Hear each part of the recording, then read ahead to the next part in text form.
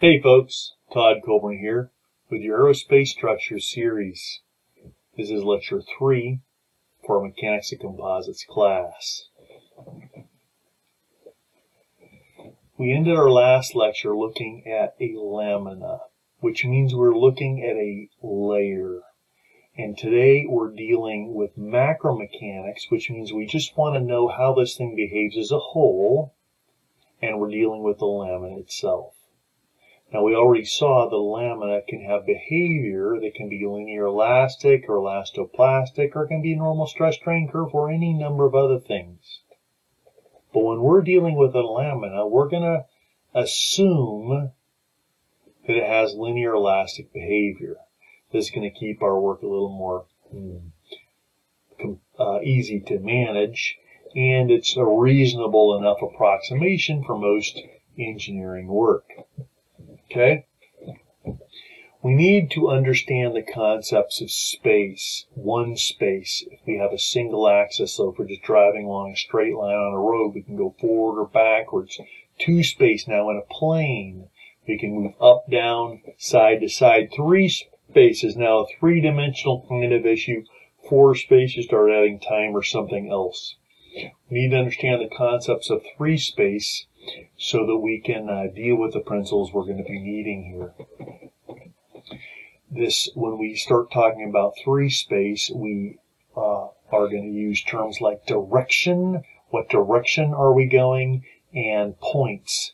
We can actually take 2 points and define the direction, as we saw in statics in our earlier studies. We're going to actually be dealing with tensors. Now, we did some, we have another little video on matrix operations. Remember, tensors are just a tool that engineers use to keep track of multi-directional space and other things. So this little scalar A, if we just have a variable A, that's typically a scalar. It has a single value.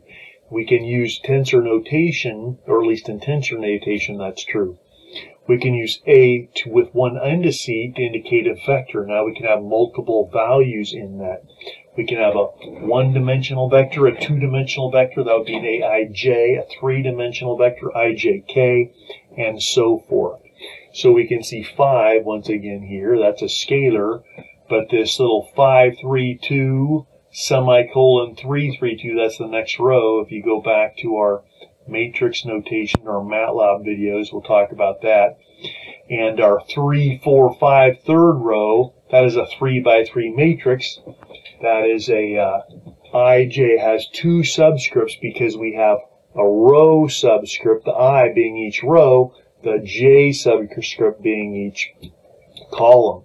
Now, if we had a series of planar matrices, Ij matrices, one after the other, like a bunch of transparencies sitting on top of each other, that would be that third indice there.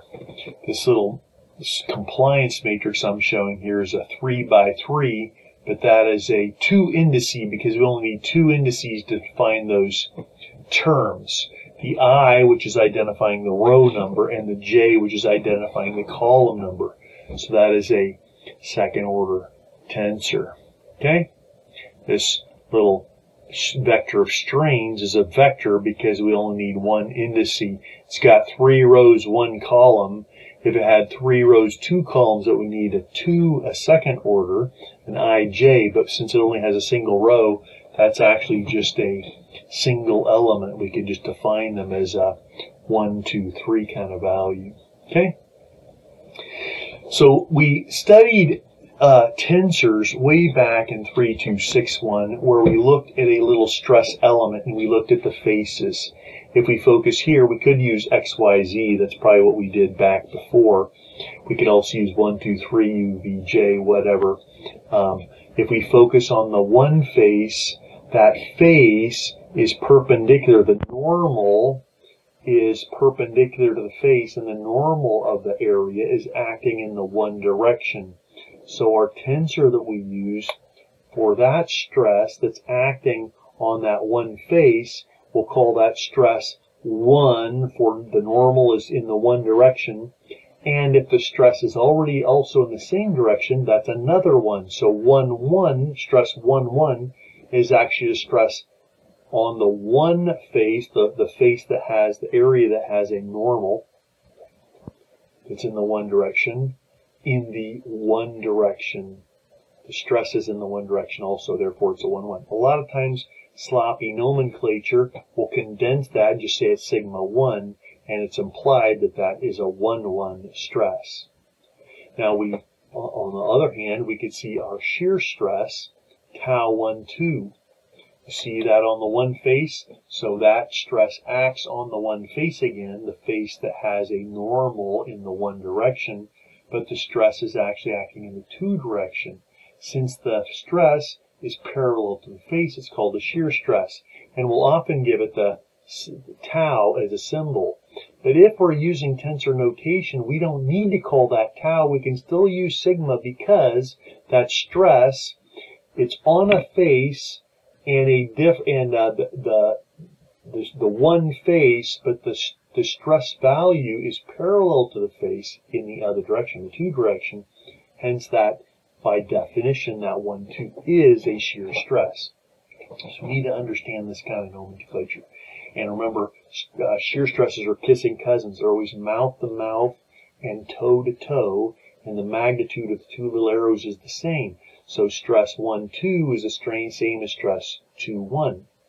On the other hand, if we look at the 3 face, we see sigma 3, 3 is the stress on the 3 face. It has a face with a normal in the 3 direction and the stress in the 3 direction. Since the face and the normal and the stress are in the same direction, that's called a normal stress. However, stress 3, 2 is on the 3 face in the 2 direction. 3, 2 is going this way on the 3 face in the 2 direction. And since those two indices are different, that's a shear stress, since the stress is parallel to the face, and we see those kissing cousins. So we use tensor notations when we start getting to more complicated stress states. What we did before was mostly looking at just an axial load or just a shear stress, and usually not combined or simply easily rotated within. But now as we start looking at three-dimensional stresses, we're going to need tensors to define them and keep track of what we're talking about. It actually is easier than it sounds. So don't let your fear grab a hold of you and keep you from learning that idea. Okay? Now remember we learned about Hooke's law. The stress is equal to the modulus of elasticity times the strain. This was true for isotropic materials. And this was really only valid in the linear range. We looked at an extending bar when we dealt with that.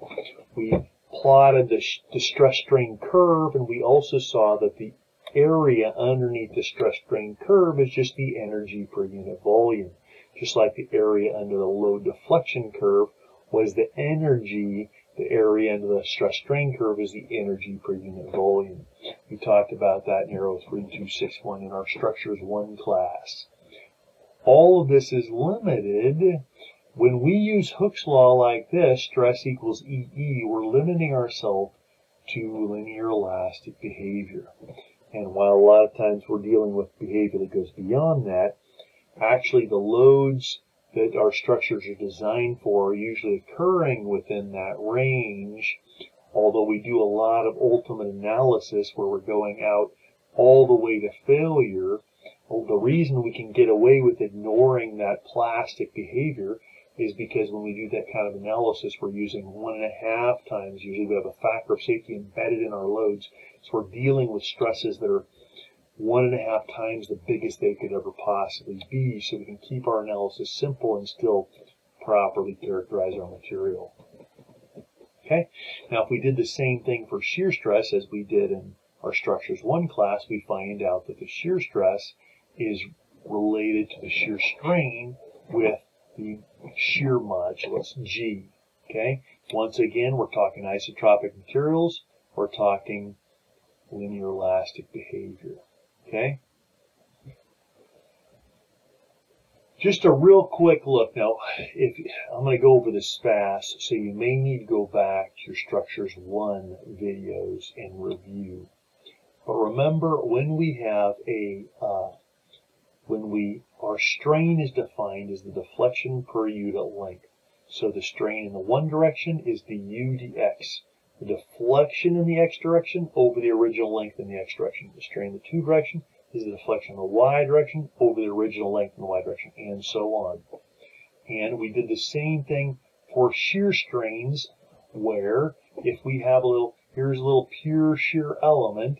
If we look at that shear, we have a little pure shear element. We apply a shear stress, and it deforms like this, which means we're getting a little deflection. This deflection over that length is a shear strain, and this deflection over this length is a shear strain. And if we want to understand where did this point go under this deflection, we're going to need to understand that little strain right here, which happens to be about half of the total strain of the element. If we want to look at how much is this element straining so we can figure out how much stress, we're going to need to add those together. To try and put this really simply, the difference between true strain or tensor strain and engineering strain is this.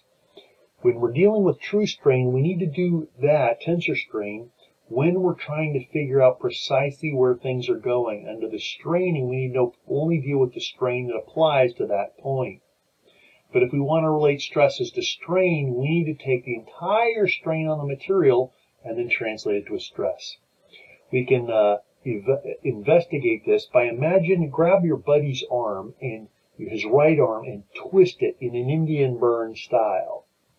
If we want to understand, he's going to get irritated, right? Because we've just deformed him. But if we do that to one arm, that will cause some irritation. If we do it to both arms simultaneously, now he's twice as irritated. Okay? If we want to know how much is this dude irritated, how much stress are we causing, we're going to need to add both those twisting effects together. Just like we need to do with engineering strain, we need both strains if we want to relate how much total stress is caused by the strain. Okay? But if we want to know where did his arm go under this twisting action, we'd only want to deal with the straining on that arm or the twisting on that arm to do that. And that's why we need tensor strains for some things and engineering strains for others. Engineering strains when we're relating stress to strain. We do the same thing in finite elements class, composites, finite elements class, and many higher classes that you might encounter are going to need to understand both tensor strain, which we also can call true strain, and our engineering strain, okay? So these are the total strains on the material. We can drill this down just a little bit further. Here, this is trying to make that comparison again a little further, looking at the shear stress on the element. The first one here is the engineering strain. The second one is half that. That's the true strain, or tensor strain, we're going to call it. And we're going to use, to differentiate these two, we're going to use gamma for the engineering strain and epsilon for the true strain or tensor strain, okay? So don't forget that nomenclature. This little table out of Jones down here at the lower left is convenient. You'll notice we have stress 1, 1, stress 2, 2, stress 3, 3. Those are normal stresses. Stress 2, 3, 3, 1, and 1, 2 are all shear stresses, which, and like we talked about, it doesn't actually need to be called tau. We know it's a shear strain since the indices are a different number, right? Different integer. We can contract that notation by just numbering these stresses from 1 to 6 instead of 1, 2, 3, 3, 2, 3, 1, 1, 2, okay? And we can do the same thing for strains. So this is useful for programming and for other certain kinds of things, okay? All right, so Hooke's law said the stress is equal to the modulus times the strain. That was true for an isotropic element. But if we actually want to look at a three-dimensional element, general element, we actually would have 6 stresses, 3 normal stresses and 3 shear stresses. Remember, you can look at this and say, well, there's six normal stresses, right? Sigma 1 and the opposite. sigma 2 in the opposite, and so on. But those are not unique. Those are the same. So there's really only 3 normal stresses. And it looks like there's 6 shear stresses go at tau 1, 2 and tau 2, 1. But remember, shearing stresses are kissing cousins. They have to have the same magnitude at that point. Hence, tau 1, 2 is equal to tau 2, 1. Therefore, we only have 3 unique shear strains. So we have 3 unique normal stresses and strains, 3 unique shear stresses and strains. So we got 6 values. That means we need 6 terms in our stiffness matrix. Before, all we had in there was E, but now we've got other stuff, and so we're going to use the constant C for that, okay? And we're going to call this a stiffness approach to generalizing Hooke's law. You'll notice there are now 36 constants. That's 6 times 6, usually 36, right? So we have a lot of constants. This is difficult for a lot of folks to deal with, so it'd be really nice if we could simplify this without losing too much accuracy. However, so if we investigate further and look at the potential strain energy per unit volume, we find out that the material has to be symmetric, and that actually has the benefit of, if this is symmetric, that means all these shaded terms are the same as the corresponding other terms. So C12 above is equal to C12 below, and so on. This is equal to this is equal to this, and so on. So actually, these shaded terms are not unique, and we're down to 21 constants. Phew! Still looks pretty ugly to deal with. If we have a monoclinic material, if we have one plane of symmetry, that material is called monoclinic. That's kind of like, well, if you want to understand what a monoclinic is, I saw one the other day as I was driving down the street. There were a bunch of people outside. They could hardly talk. Their throats were, oh no, that's a different kind of clinic. Never mind, monoclinic.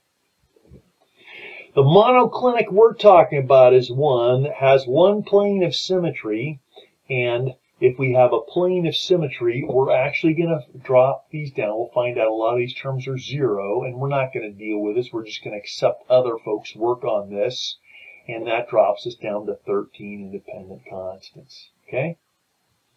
If we have an orthotropic material, then we drop down to 9. More of these go to 0, and we drop to 9 independent constants. Woo, it's getting better here. If we have now a transversely isotropic material, drops us even further, and we drop down to 5 independent constants. It looks like this. Now, if you're wondering what this is, I am told that this mountain here is a transversely isotropic material. You can kind of see that also if you take a look at like a unidirectional fiber and you see if it's the same all in this plane in any direction. It's kind of like it's homogeneous throughout, it's all the same in all directions in this plane, and you only have this other direction that's different. That would be a transversely isotropic material. If you want to understand these different trophics, actually Jones's text does a pretty good job of talking about that in a little more detail than I'm doing here.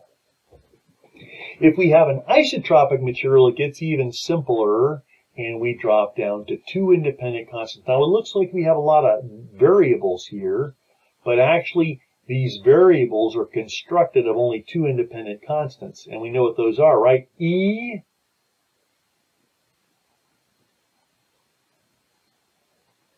and Poisson's ratio. You actually have E, Poisson's ratio, and G, but only 2 of them are independent because they're related. Remember that? Okay. All right.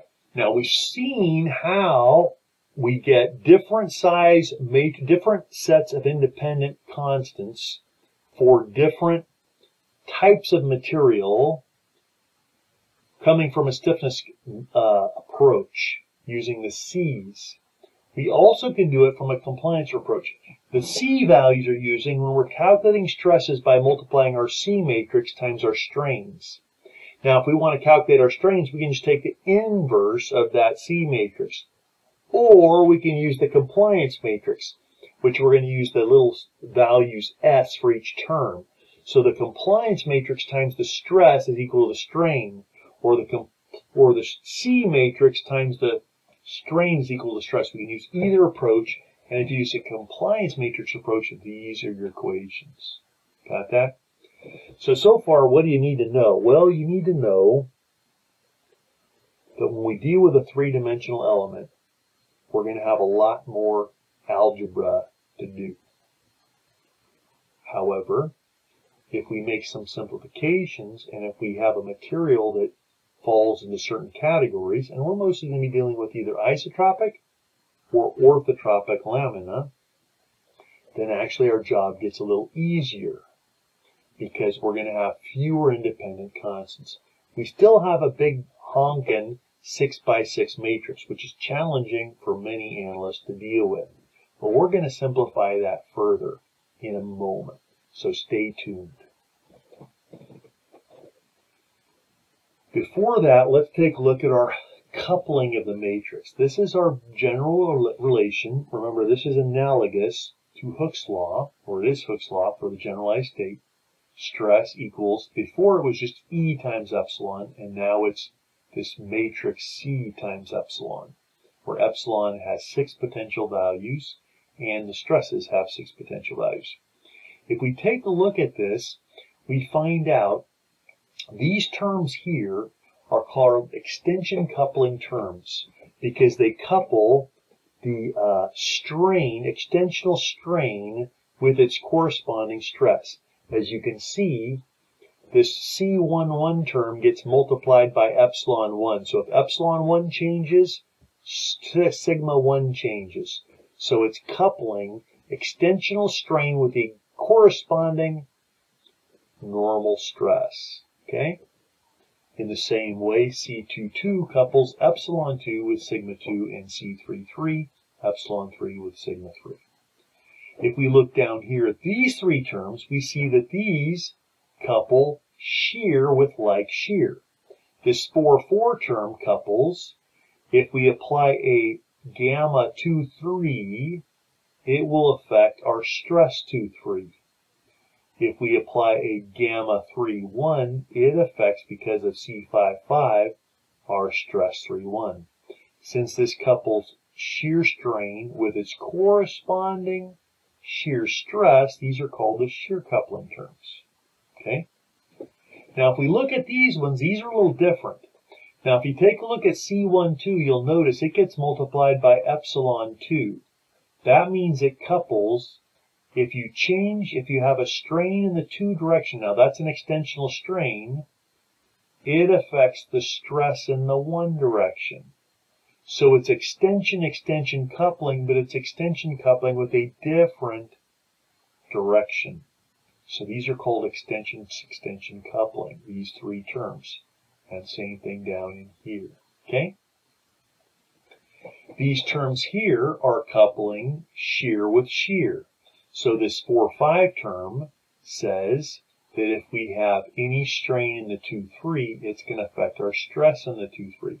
Because this 4,5 term gets multiplied. It's the 5th term, 2, 3, 4, 5. That means it's going to multiply by the 1, 2, 3.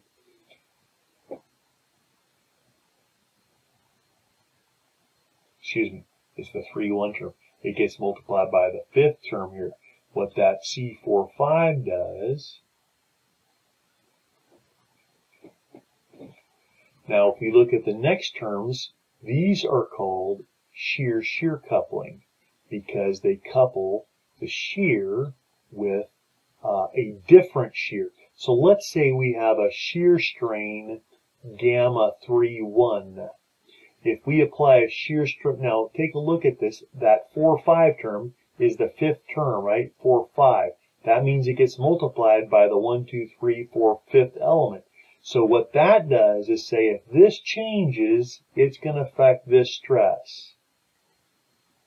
Okay? And what this one says, if this changes, it's going to affect this stress. What this one says, this is the 6th term, if this changes, it's going to affect this stress, and so on. And we also have terms down in here. So what these are doing is they're saying, if there's a shear strain, these terms, if this is non-zero, then the corresponding shear strain will affect this stress. So a shear strain in another direction affects the shear stress in another direction. Another way to say that, the shear strain in one direction affects the shear stress in another direction. Therefore, it's not like coupling, even though it is shear coupling, so we call them the shear coupling terms. These terms here, you'll notice, for example, C14, that's going to mean that anything, if this is non-zero, then this shear strain will affect this stress. So a shear strain will affect no extensional stresses. Therefore, these are called extension coupling terms. The same thing with these down here. This actually can be quite hard to predict. But if we see a non-zero term, that's going to cause extension shear coupling. So we want to kind of ruminate on this chart and the relationships. When we talk about coupling, what we're saying is anytime one of these values is zero, like let's say this value here is zero, that means that this stress will not be affected by the second. This shear stress will not be affected by this extensional strain. But if this term is non-zero, then these are coupled together. That's what we mean by coupling. Okay? All right. So remember, if we go back to our compliance relationship, if we do a little more research, we would find out that these are the entries in our compliance matrix for a orthotropic material. That means the stress 1 multiplied by 1 over epsilon 1 gives us, right, coupled with the other terms, we multiply this times this, gives us this first strain. These are the entries for a compliance matrix. Correspondingly, these are the entries for the stiffness matrix. Now you'll notice these terms in the compliance matrix look a lot easier to calculate than these terms in the stiffness matrix. But you guys have fancy calculators and you can do it. So for this reason, some people prefer a compliance approach since the equations are a little easier. However, a lot of us are more comfortable dealing with a stiffness relationship because we've done so much F equals Kx kind of work. And so for that reason, that's going to be the primary focus of this course, although you can do this either way. Okay. What this chart is doing, we saw back when we were dealing with our Structures 1 class that this relationship is true for isotropic materials. And from this relationship, we found that Poisson's ratio has to be greater than -1. We also looked at a hydrostatic pressure load and summing our strains, and we defined the bulk modulus, and from that relation we found that Poisson's ratio had to be less than 1/2. So for isotropic materials, we know that Poisson's ratio needs to be between -1 and +1/2. Okay? If we have a non-isotropic material, then our Poisson's ratio might fall outside of that range. And it certainly won't fall in quite the same well-behaved. You know, before we saw almost everything has Poisson's ratio of like 0.33 or 0.3, somewhere in there. Where with orthotropic materials, we're going to see more deviations from that. However, we're often going to still be in this range, although you can run into materials that are outside this range. Okay? All right, let's go back to our little element. Remember, we've been dealing with a three-dimensional element, and that gave us kind of an ugly matrix. It gave us a 6 by 6 matrix. But if we have one direction unloaded, let's say the third direction, as we see in this picture, the third direction is not loaded. A lot of engineering structures like this. In fact, a lot of structures have axial members that really only take one directional load. But anytime we have skins and things, we often have loads in a plane, two directions of loads. So a lot of our materials will fall in either the one or two directional kind of loading which is sufficient to calculate it. This is going to actually make our job easier. So let's take a look at this. If one of our stresses is 0, not only are the normal stresses 0, but the shear stresses on those faces are 0, like they would have to be if we have a thin skin or like many aerospace parts. Now, if that's true, then that's going to give us a strong benefit. Now, there's one other thing we can do, assume, since these materials are thin. Now, remember, Poisson's ratio says that if we start extending this like this, we're going to get influences from the thickness.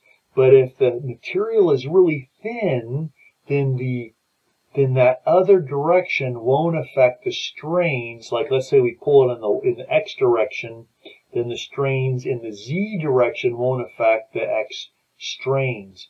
And if we pull in the Y direction, the Z thickness is so small it won't really affect those stresses or strains. So if we assume this is a plain stress element, a thin element, then actually we're going to simplify it also. So we're assuming we have a very thin element, so we don't have to worry about Poisson's ratio from that other direction affecting things. And we have 0 stress on that one face. And now we return to our 6x6 relationship for our orthotropic element, and it looks like this. This was our full relation. Now this relation will handle, that we've written here, will handle a 3D element that's orthotropic. But because we have these 0 stresses, and because we're assuming it's, that means these 0 stresses, anything that gets multiplied by a 0 stress is going to be blown straight to hell and will be 0. And that means that's going to simplify our job significantly. Let's take a look at that. So that sigma 3 being 0 is going to eliminate the effects of that row and that column. The tau 2,3 being 0 is going to eliminate that row and column. Tau 3,1 is going to eliminate that row and column since it's 0.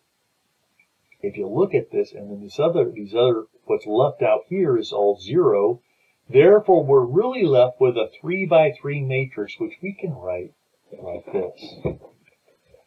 This is the compliance way of writing it, and now we're down to a 3x3 matrix. It's still a matrix, but this is easy to handle, and we can handle it. The entries in that matrix are given down here, so we can just calculate them directly. Now, if we had followed a stiffness approach, we would follow the same method. We'd start with our 6x6, and we would start eliminating the rows and columns due to the 0 stress. And when we were done, we'd be able to write a 3x3 matrix, which fully defines the behavior with the slight error of our assumptions. And our terms of that matrix are a little more complicated than for the compliance, but they're still very calculatable. That is our relationship. This is the basic relationship that we're going to be using for laminates. Now, we've been talking about a lot of things and teaching a lot of concepts, and you're probably a little bit on overload. But come back to earth, because this is something we're going to do over and over.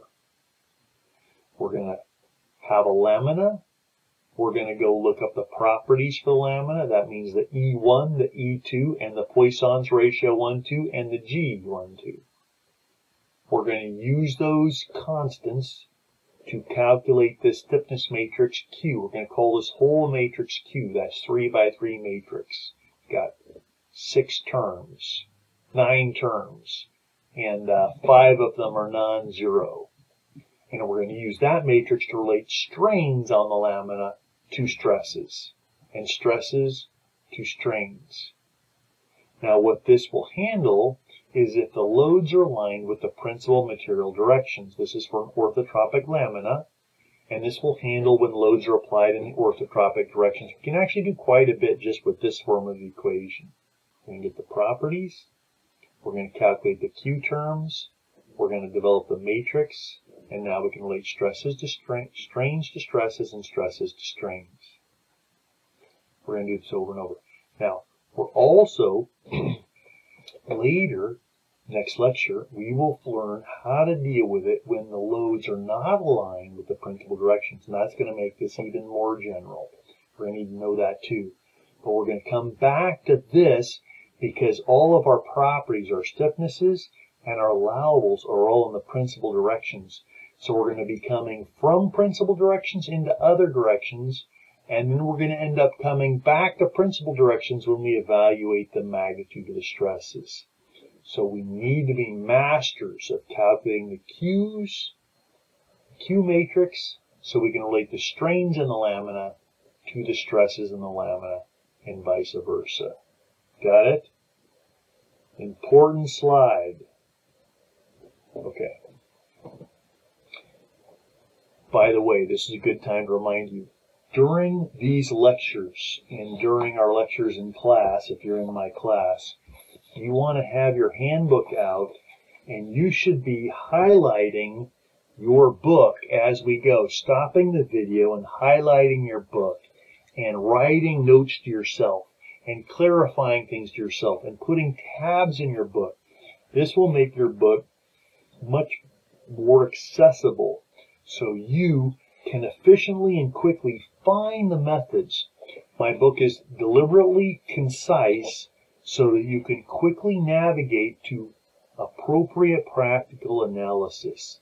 And it will be even more powerful for you if you have this with tabs and highlights and notes to yourself. Okay? If you're in my class, that will be invaluable because on tests and quizzes, you're going to want to quickly navigate because I'm not going to give you a whole lot of time. I'm going to expect you to know the material, quickly find what you need, and put it on the paper to show me you understand what we're doing.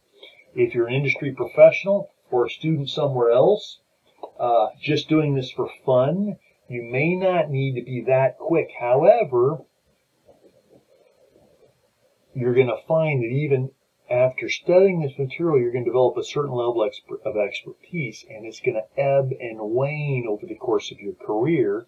And when you come back to doing an analysis that at one time you were better at, it's very reassuring to have your book all highlighted with your notes to yourself. You go, oh yeah, I remember I was here before. I used to understand this. I can still do this. It will really help you to be an effective engineer. So have your book out, highlight and mark it as you go. Okay? All right, so we did that for orthotropic materials. We can do the same exact thing for isotropic materials, and our result is identical except that our constants are a little simpler. See that? A little simpler constants. We can see now that we're just dependent on E and Poisson's ratio and G. Okay? So that's our approach. We're going to be treating each lamina is going to be either isotropic or orthotropic. And then we're going to do all kinds of magic beyond that. With that simplification, we're going to do a lot of very practical and very useful engineering. Let's take a look a little further for a unidirectional lamina to just kind of set our minds here.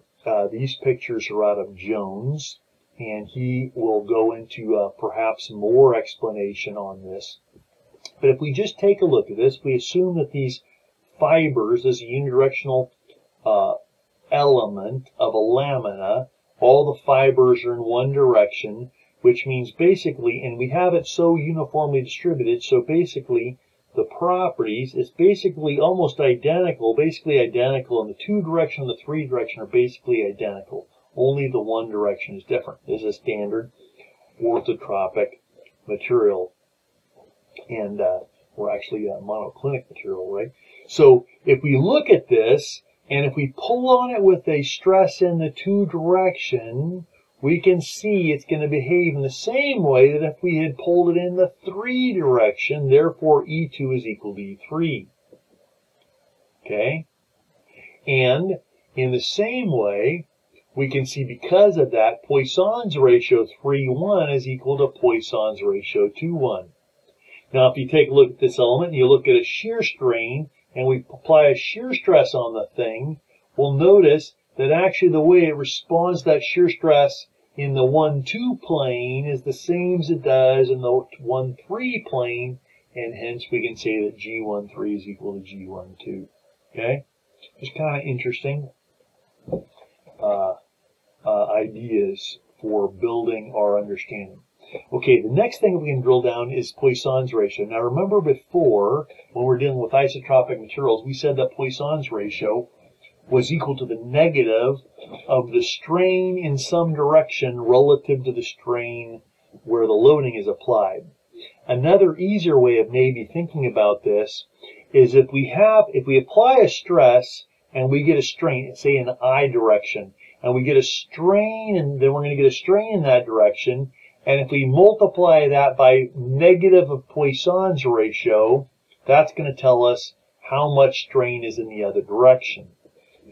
And so we can write that in a more general sense by writing Poisson's ratio Ij is equal to the negative strain in the J over strain in the I, where that strain in the I, the direction of loading. So if you're loading in the X direction, then this is going to be Poisson's ratio Xj, and it's going to be equal to negative epsilon J over epsilon X.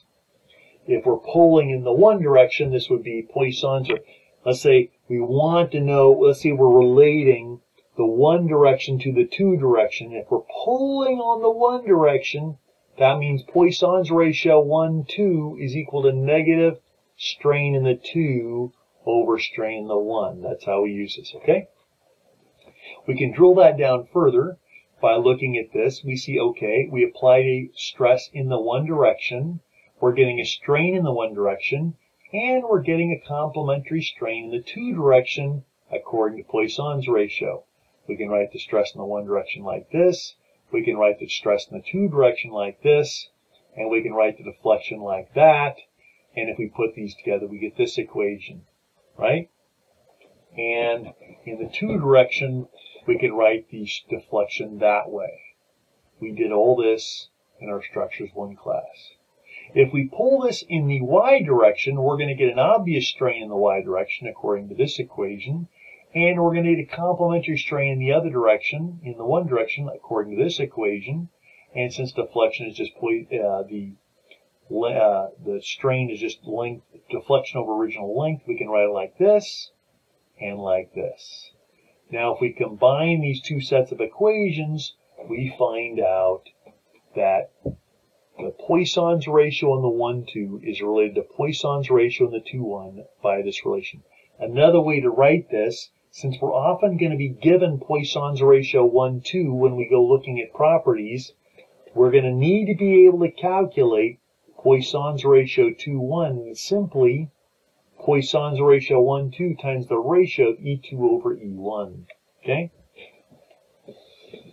Great. Make sure you understand that, because we're going to need to use this little relation here. Whether you track with all this precisely is not as critical as understanding this equation and being able to fetch it when you need it. Okay? Our properties, these are properties out of CAW, and these are the same kind of properties I put in your appendix. So we're going to, let's say we have a lamina, and we're going to be doing some analysis on it. We're going to be relating stresses to strain. We're going to go look up this property of the lamina, whether we're talking US or SI units. And you'll notice we've got the longitudinal modulus E1 and E2 and Poisson's ratio 1,2 and the shear modulus and more stuff. And we're going to use those to calculate our Qs. And we're going to use those Qs to construct our Q matrix so we can relate stresses to strains. You'll notice, though, there's no Poisson's ratio 2,1. And the Q, when we were calculating our big Q, we needed Poisson's ratio 2,1 as well as 1,2. But, as we saw, we have this little relation, so we can calculate our Poisson's ratio 2,1 from Poisson's ratio 1,2. Don't forget it. In fact, you might want to write this little relation in your handbook right where these properties are. Okay? So just to practice a little bit, if we take a look at this matrix, C12, C12 is right here. This is getting multiplied by epsilon 2. So that term is coupling epsilon 2 with sigma 1. This is an extension coupling term because it's coupling this strain with another different extensional stress. If we look at 2,4, that is relating stress in the 2 direction with shear strain 2,3. So this is a shear extension coupling term. 5,2 is relating shear stress 3,1 with normal strain epsilon 2. That's another shear extension coupling term. And 6,1 is relating shear stress 1,2 with normal strain 1. That's another shear extension coupling term. And 6,6 is coupling tau 1,2 with gamma 1,2. That is a shear coupling term. It's coupling shear strain with its corresponding shear stress. Okay? That's what we talked about before, and that's just refreshing our memory on how that works. Here's a little example. Let's say we have a unidirectional lamina, and we want to calculate all these things. Let's start by calculating the compliance matrix. We're going to go to the back of our book, and we're going to find the properties of our lamina. Let's say that these are the properties of the lamina we want to use. And this is our relationship. And we're asking for the compliance matrix. So this is the relationship we're looking for. We can calculate our terms, flip to our book in the appropriate page, calculate these 3 terms, plug those in, and now we can relate strains to stresses. That gives us this. Okay? This is already the reduced stiffness matrix for this lamina. Now, if we want Poisson's ratio, then remember this, the minor Poisson's ratio. We can use this relation to calculate the minor Poisson's ratio, no problem. We then can look at the reduced stiffness matrix. We calculate our Q's. Normally we would not calculate both Q's and compliance terms. We do one or the other. That gives us our stress-strain relationship from a stiffness approach. If we want to calculate our strains in the 1-2 direction for a element, if our unidirectional element is given these, if these loads or stresses are applied to it, then what we do, we've got these 2 relations. Which relation do you think we want to use? This relation or this relation? Well, we can actually use either because we have our little handy calculator and it can do matrix operations. We can actually solve this system of equations using the first equation, or we can just multiply the compliance matrix times our stresses. That's actually a little easier. If we go with that approach, we can actually do this by hand, and we would do that like this. Or you can put that matrix, those 2 matrices, the matrix and the column vector, in your calculator and multiply those out with the same effect. We can say the strain in the 1 direction is 15.69 times 10 to the minus 6. The strain in the 2 direction is minus 249.4 times 10 to the minus 6, or micrometers per meter. Or we can write those together like this as a little column matrix. So, that is our 3rd lecture. We've looked deeper at all the stiffnesses for a 3-dimensional material element. We have broken that down and see how it simplifies as we go from anisotropic to isotropic behavior.